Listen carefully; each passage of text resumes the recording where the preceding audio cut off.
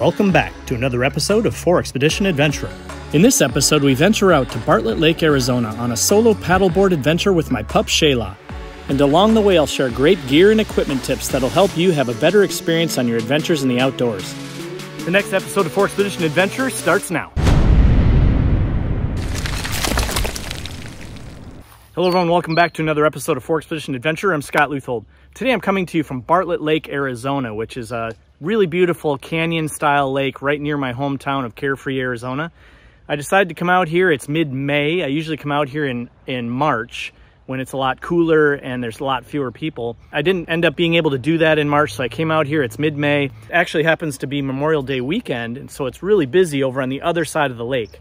But I came out here with my Subaru Outback. I brought my pup out here. I loaded up my BOTE Bugslinger stand-up paddleboard with all my gear, and I paddled over to the eastern side of the lake. And when you paddle over to the eastern side of the lake, you leave all of the people because there's no roads, there's no communities, there's nothing over here for about, I'd say about 30 miles going east. There's nothing but a mountain range. Then there's one highway, and then you got maybe another 60 to 80 miles of more open wilderness. So when you cross over this lake, you're pretty much surrounded by wilderness. There's very few people out here on this side. You will have some bass fishermen in the early morning, but other than that, that's about it. I got over here to this side, not a soul over here. I found a really nice camp spot to set up. A lot of tall grass. It's just a really beautiful spot to camp.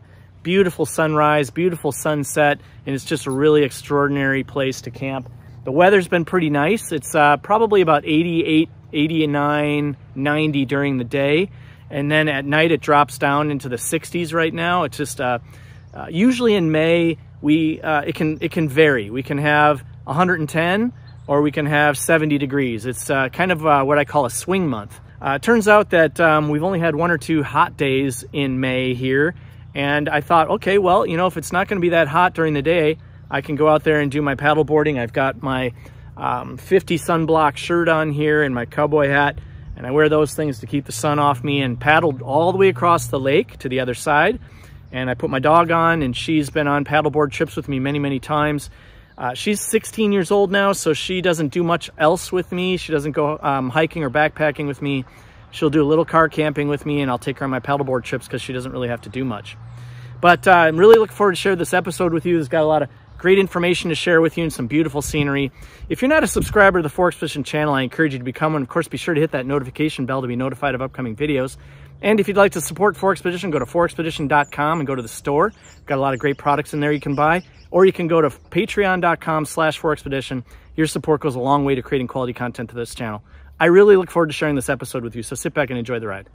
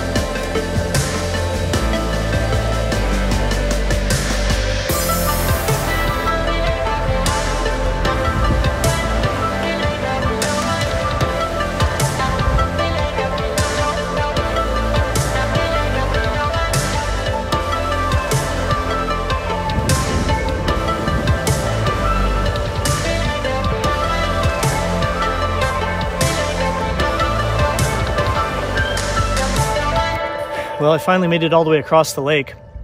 It's pretty busy out there right now. I had a lot of wakes to cross over. You always have to make sure you're totally perpendicular to the wake.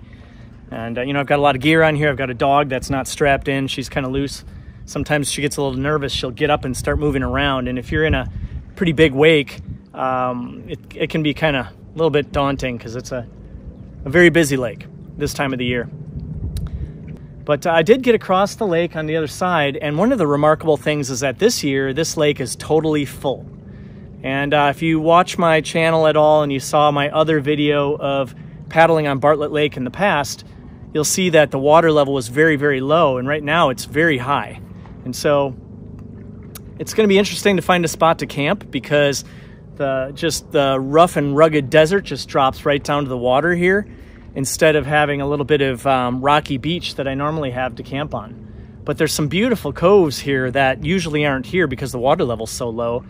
And of course, when the water level's low, it's actually not as pretty because you might have 100 feet of just white, gravelly rock going up until you get to the crown of the lake where we are right now at this level, and you start to see desert. But beautiful time to be out here, and I'm really excited to be out here.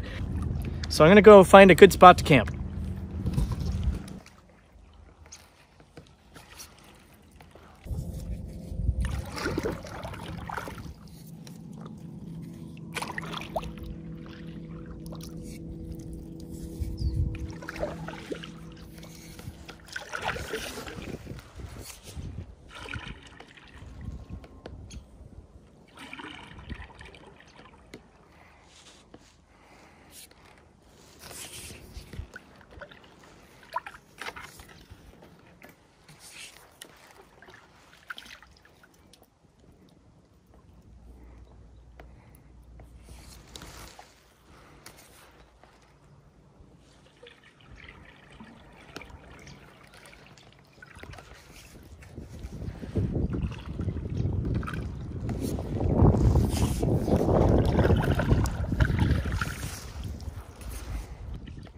Gotta watch out for the cacti there.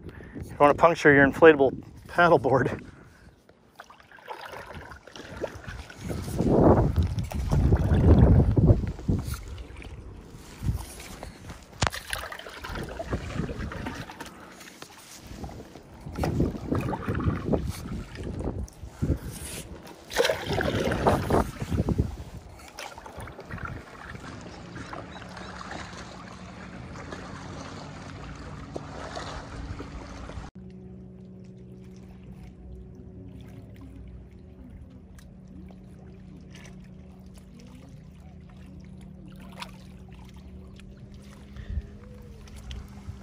You want to get out? You want to get off the boat? Huh?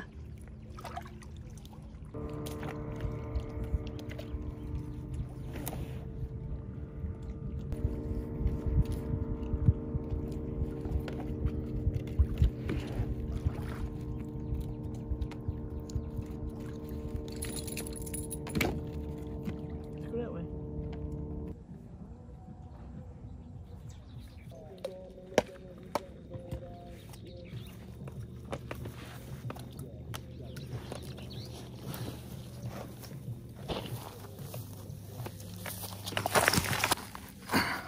So the only thing about camping out here in the desert is that you have to be really careful that you don't walk into cactus and get cactus spines in your leg, because that does not feel good.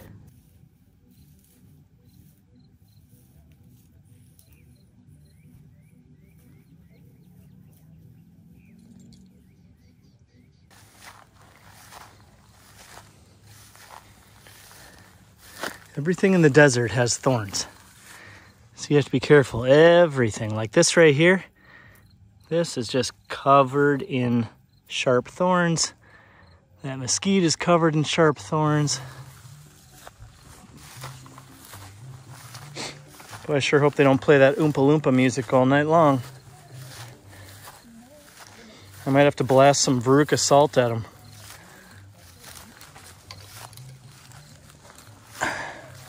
So this is all packed down here.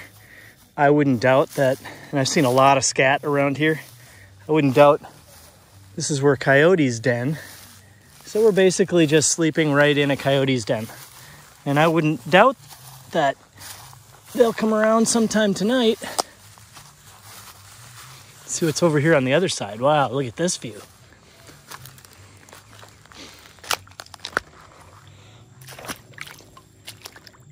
Oh, look at that. That's beautiful. I've fought off coyotes before. I've been walking on golf courses with dogs off leash at night, and 2 coyotes started running at my dog, started chasing after her, trying to grab her hind legs, and I literally chased after the coyotes and scared them off. And then another time I was walking across that same golf course at night, and I was with somebody and we had 2 dogs, and we're walking along and it's pretty dark out. I got a headlamp on and I look ahead of me and just kind of squint my eyes. I look ahead of me and there's a coyote right in the middle of the walkway that we're on. And I think that's kind of weird, pretty close. And I look over to my right and boom, there's 2 coyotes over there. I look over to my left, there's another coyote, and I'm like, uh-oh. I look behind me and there's 2 coyotes behind me. And we were, so the 2 dogs and this friend of mine and I, we were totally surrounded by coyotes. And literally, I just started screaming and jumping at them all and stomping my feet and scaring them off.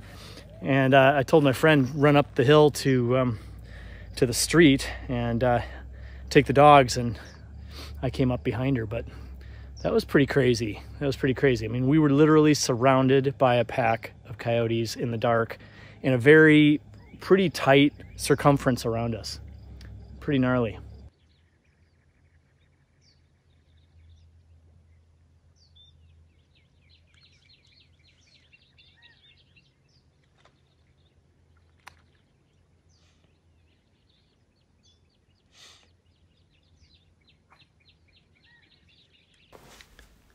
That's pretty much all she does.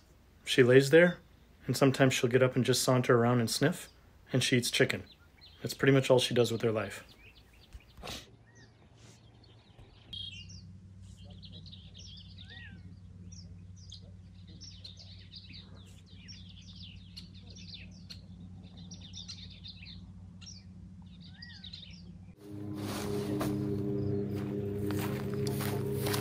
Put this tarp down for a number of reasons, but out here I'm putting it down because this tall grass actually has some pretty pokey stuff on the ends of it, and it's getting like in my shoes like crazy. If I put that tarp down, I won't have any of that poking up through the bottom of the tent.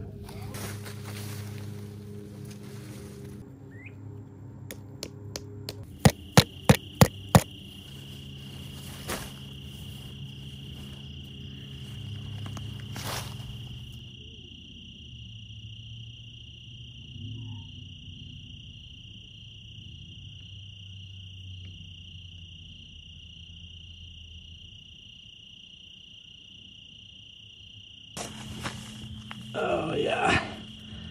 Gosh, I hate these little pickers from the dry tall grasses getting into everything. Got them pretty much everywhere in my Techamphibians. These are Salomon Techamphibians. I've talked about these in the past, long ago. These are the best water shoes you could possibly get. One of the things I really love about them is the fact that they're also a clog. So if I undo this here, let's see, you can undo the strap back here. See that strap? You can pop your foot out and you can take all the pickers out of your socks. Probably shouldn't even have socks on, but anyhow, what you can see here is that this heel lays down and it's actually padded right here, and you can use it as just a clog, so you can slide your feet right in and have more pickers poke you in the feet and cause you lots of pain. So it's really cool and convenient. But I've used these. I've actually backpacked the Nepali coast of Kauai with these babies on. Now I wouldn't probably do it anymore because my ankles are kind of messed up, but they have a really nice tread on them. They're meshed on the side. They've got a good arch support. They can be used for a water shoe or a hiking shoe. And I have definitely used these. This is my second pair. I've definitely used these for both backpacking and water sports. I mean, I don't really recommend them for a long range backpack trip, but hey, Nepali coast, I didn't want to have to carry water shoes and wear hiking boots, so I wore these. And back when my ankles were actually doing pretty well, these things do a really great job. So Salomon Techamphibians, check them out. So I want to show you something else. See that? See if I can zoom in on that. Yeah, there you go. You know what that is? Yep, that's a cactus thorn needle. It's in my ankle, or it's in my calf pretty good. See, when I pull on it, it's actually got a barbed end on it. What happens is these are actually hollow and dry, and the tips are super thin. And what happens is when you get one of these lodged in your leg, the tip actually curls and becomes like a barb. So when I pull on this, watch this. Oof. Yay, yay, yay. Pupper's already went to bed. That sitting there on the paddleboard for about 2 miles of paddling was more than enough for her today. So, so she already went to bed. I brought part of her bed with me. So she's got her bed in the tent. I was able to fit all my stuff and part of her doggy bed in my dry bags. I've got two 35-liter dry bags that I bring along. And in one of them, I put all my sleeping gear and my sleep system, my tent and all that. And then the other one, I put food and kitchen and clothing and things like that. So I think I'll make a little bit of dinner right now. I brought my little titanium stove and titanium cook pot. And I have some diced ham and some soup. I think I'll have that. And I have some crackers and chips, and I brought a couple beers because, hey, when you're paddleboarding, you can carry lots of stuff. And especially the paddleboard that I've got, you probably saw earlier, I've actually got a 5-gallon bucket cooler. It's made by BOTE, B-O-T-E, the same company that makes my paddleboard. But I strap that right to my paddleboard. I'm able to sit on it and keep ice and cold food and drinks and things in there. And if the paddleboard were happen to tip over, the cooler would not go down because it's actually cinched down with strong straps to some side hooks on the side of the paddleboard. And then my dry bags are actually strapped down really well as well. And the only thing that would happen is if I tipped over, the dog and I would both go in the water. I have a life jacket belt that goes around my waist. I'll show you that tomorrow morning. The dog, on the other hand, I do not have a life jacket for. However, that's because when she was younger, she was very agile and she could swim no problem. Now she's getting older. If I bring her on things like this, I really should have brought a doggy life jacket for her. And I'll probably, if I bring her on any more excursions, I'll put her in a doggy life jacket.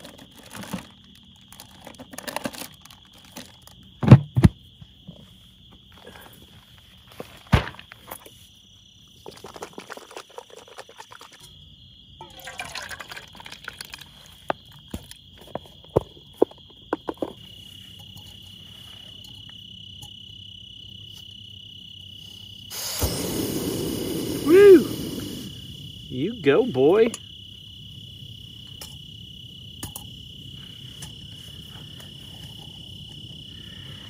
That should stoke up pretty quickly.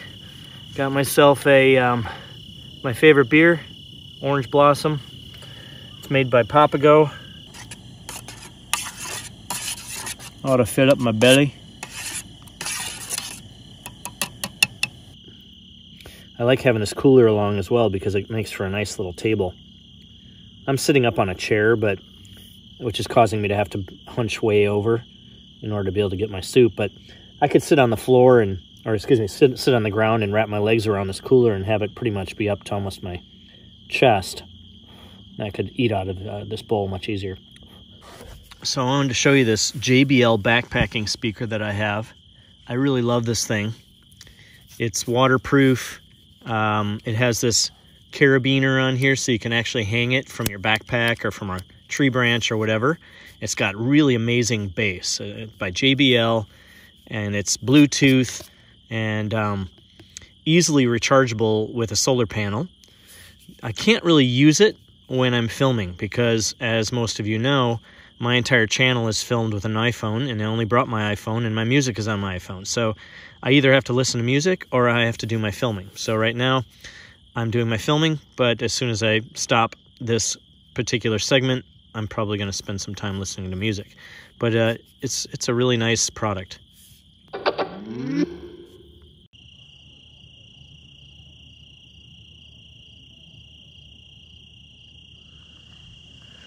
Look at that giant saguaro. What's really interesting, and you can't see this, but I can, but with my headlamp, all of the eyeballs of the spiders flicker and glow. And all the way at the very top of one of those saguaro arms on the left, there's actually a little spider, and I can see it all the way from here because his eyes are glowing. So walk around out here. You know, this isn't like a campsite. This is just a flat area out in the desert along Bartlett Lake. And I'm trying to tread lightly on it as much as I possibly can. But, you know, you do have to kind of keep your eye open because this is definitely snake season. And there's a very good possibility that a snake could slither its way right through my camp. And when I say snake, I mean rattlesnake. And when I say rattlesnake, I mean like 8 foot long rattlesnake. And you know, don't really want one of those guys curling up next to me in the bed. I will say this though, I've camped out on the ground without a tent before, and I've woken up in the morning and lifted up my bed and found myself sleeping with scorpions who had made themselves totally comfortable and cozy underneath my sleeping pad. So, you know, don't think I'll do that tonight, but I don't know if you can see the puppers in here. Oh, there's the puppers. She's sleeping right there inside the bed. She's taken about 3/4 of the width of the tent. But hey, she's old and she deserves all the tent she can get.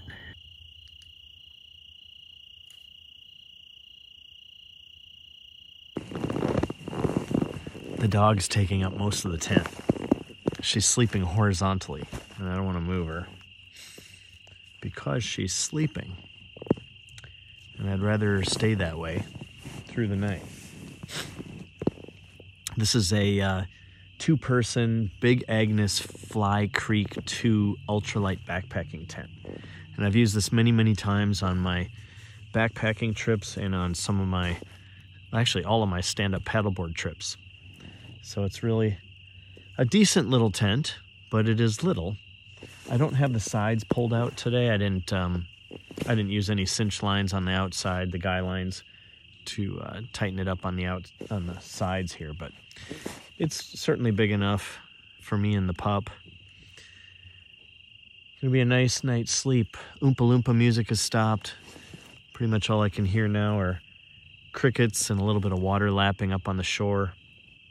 Should be a good night's sleep. It's actually pretty nice out. It's pretty warm. Just have the screen here, no fly over the top. I'm not expecting any rain. Should be a beautiful night's sleep.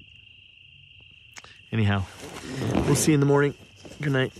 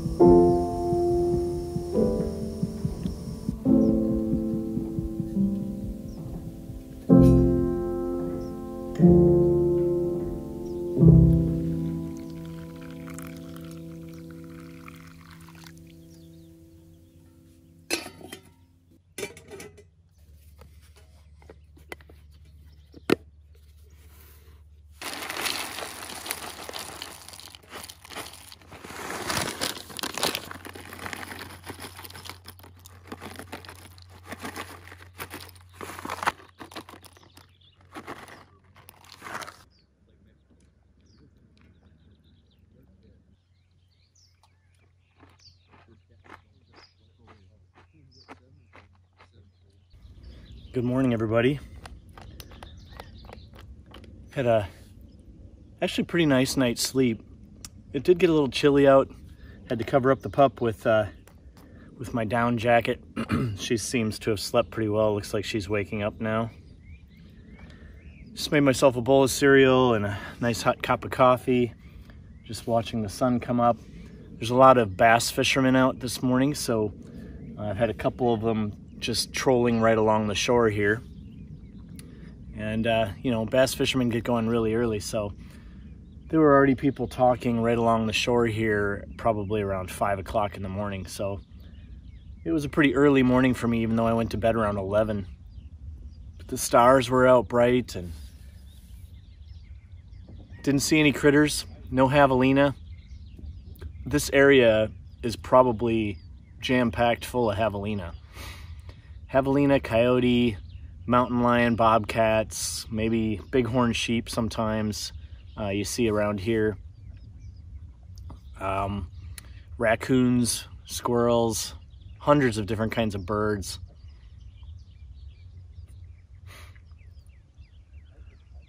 I'll probably pack up fairly early this morning and start heading back because I don't want to be out here paddling across the lake when it gets super busy. Also, it's actually expected to be about 90 degrees today, so it'll be getting a little warm. I do have my 50 sunblock shirt on here. I wear this all the time when I'm paddleboarding. It's got a really nice hood that goes up over your head and protects you from the sun. 50 sunblock.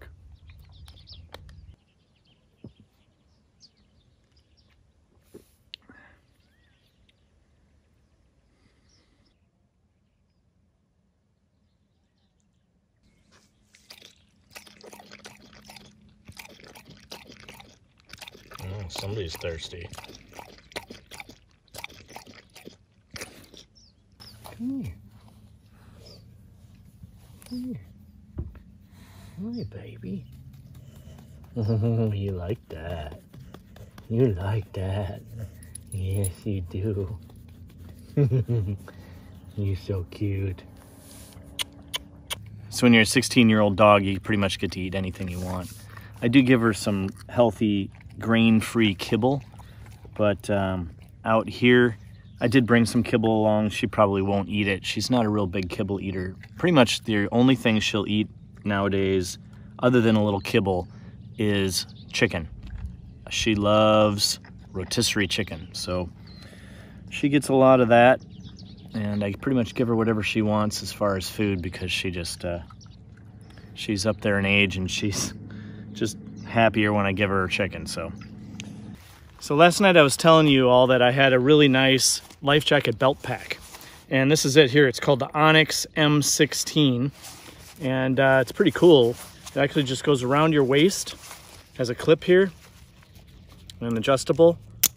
It just goes around your waist in the front, and then you take this pull cord and you point it down, and when you put it around your waist it just sits there like this.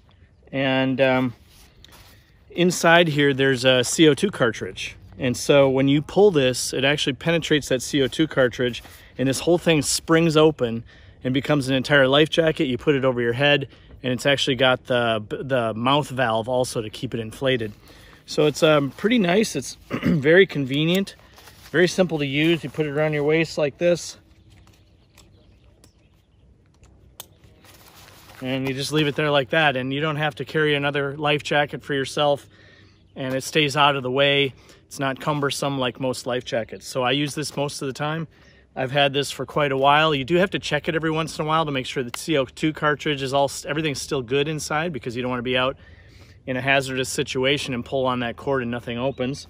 But you just check it every once in a while, inspect it, make sure everything looks good, and you're good to go. So I also wanted to share with you the fact that I've got a Spot Gen 3 here. I just got this device. I learned about this on my Boundary Waters canoe trip with my friend Dave Wirtz and Dana Wangren. Dave Wirtz actually had one of these, and he sent a message to his wife when we were up there in the Boundary Waters. We were completely off grid. We had no cell coverage or anything. And he sent a little message button. He pushed this little button and he sent a message to his wife saying he was okay. So I asked him about it, and he told me all about it. So I picked one of these up a couple weeks ago because I wanted to make sure that my partner Amy and my son Colin knew that I was okay when I was off grid out in the middle of nowhere and I had no cell coverage to send them a message. The way this works is you go on their website, you create an account, and they have different membership options. And basically, I think I'm paying something like 15 bucks a month, but to me it's actually worth it because I want everybody to know I'm okay if I'm off grid, and it definitely gives my partner peace of mind. But the way this works is you go on their website and you create your account, and there's different messages that you can put into their website. And then there's also an SOS button, and then there's another kind of rescue button here. And you log into the website and you say, okay, under the OK button, I'm okay. You can put your own personal message in there about being okay. And then you can set recipients for that message. So I put my girlfriend, and I put my partner Amy, and I put my son Colin in there. And when I'm out here in the middle of nowhere, I turn this thing on and I hit that OK button, and the lights up here blink and the light down here blinks. And they keep blinking, and when this light stops blinking, you know the message has been sent. And what it does is it connects to a satellite. The satellite connects to the website and says, okay, he hit this button, send out this message to the recipients that he's got set there. So my partner Amy and Colin then will receive a message on their phones saying I'm okay and show my location. Then on the other side here, there's a comment button, and I've got that one set to a couple of my guy friends, which basically says, hey guys, I found a really cool camp spot, and here it is. And it pinpoints my location for them, and if they're gonna meet me out on a weekend to go camping, they'll be able to find me even if I'm off grid and I don't have cell coverage or whatever. I do have my Bofang radio, so if I am expecting somebody to come out and meet me when I'm overlanding, I will turn on my radio and I put an extended antenna on there, and they have extended antennas on their radios, and we get about 2 miles of coverage. And so I'll leave that radio on, and if they're coming in, they can message me on the radio, and I can actually help hone them in. But if for some reason that radio's not working, or I don't necessarily have expectations that they're coming out, I can send them my location, they can still find me. This middle one is an upgrade. It's a tracker, and if you go on their website, you can pay a little extra, and what it does is it tracks your location practically real time, and when you get back home, it'll show you the route that you took.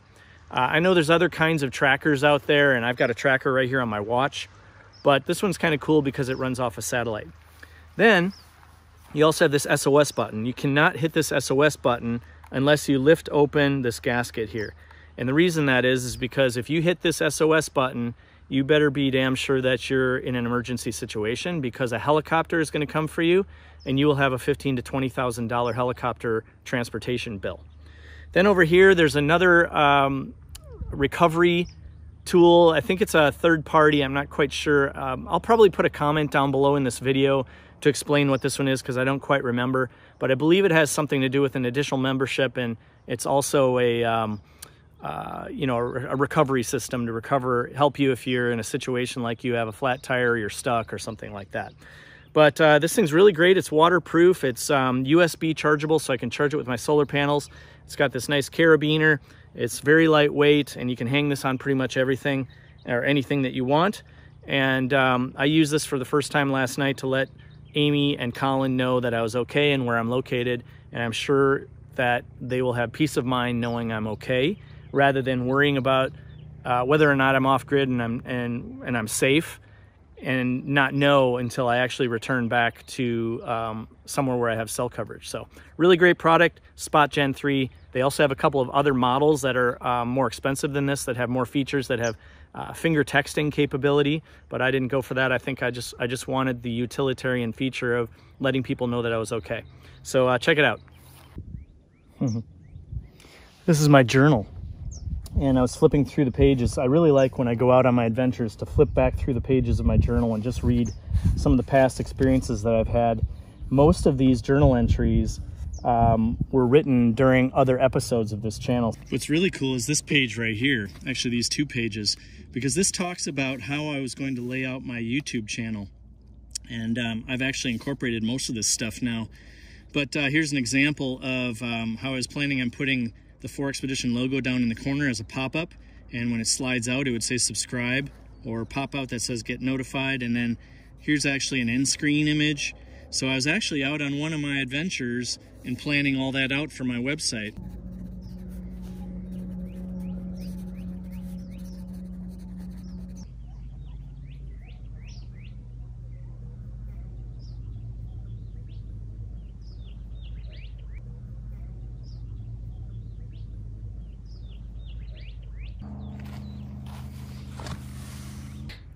She says, I'm too old for this. I need to be in an assisted care home. All right, let's head out of here, shall we?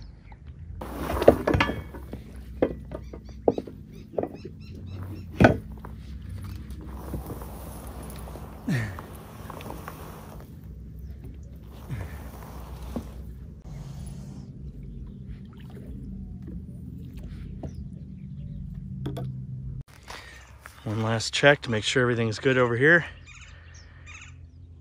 Just matted down a little bit of grass. It's all dead. Didn't leave anything behind.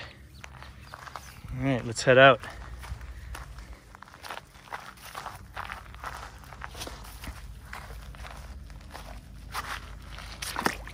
Check this out.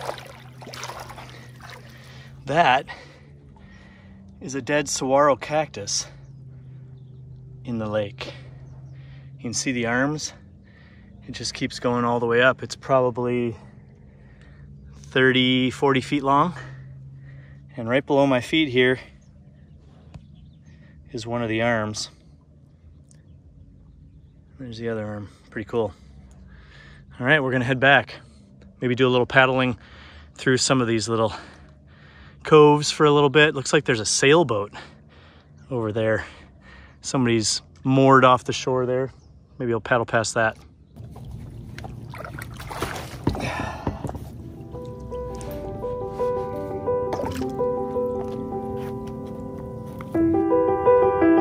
goodbye to our little camp spot. You'd hardly even know it was there.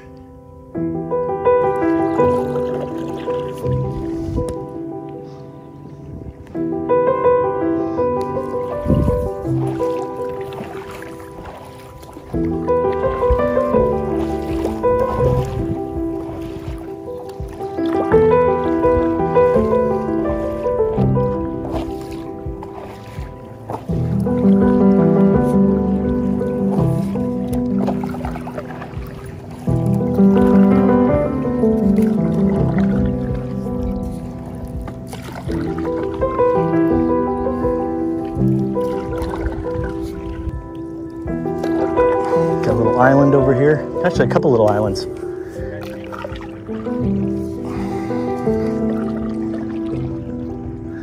I could have camped on this island, but I decided not to because I thought it'd be too close to the other shore.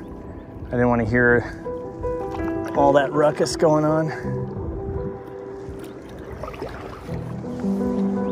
This is where this little excursion gets a little daunting because there's cabin cruisers and speedboats humming along this lake, and I have to cross right over. And there will be wake, and I can't paddle fast enough to get across before a boat comes. So you just got to paddle hard across this stuff, get across. So I wanted to show you guys something actually. I want to show you the lake shore on the other side where I was. I was talking about that mountain range. Let's see if I can show you. It's gonna be pretty bright, I think, in the sun, but if you look out there, that entire mountain range, and the mountain range beyond that is Mazatzals, and there's nothing out there except for if you cross over on one or two mountain ranges, you'll get to the Beeline Highway, which is 87, and then this goes south. The Bartlett Lake is actually part of the Verde River. And the Verde River starts in Perkinsville, Arizona, which is way up north of Prescott.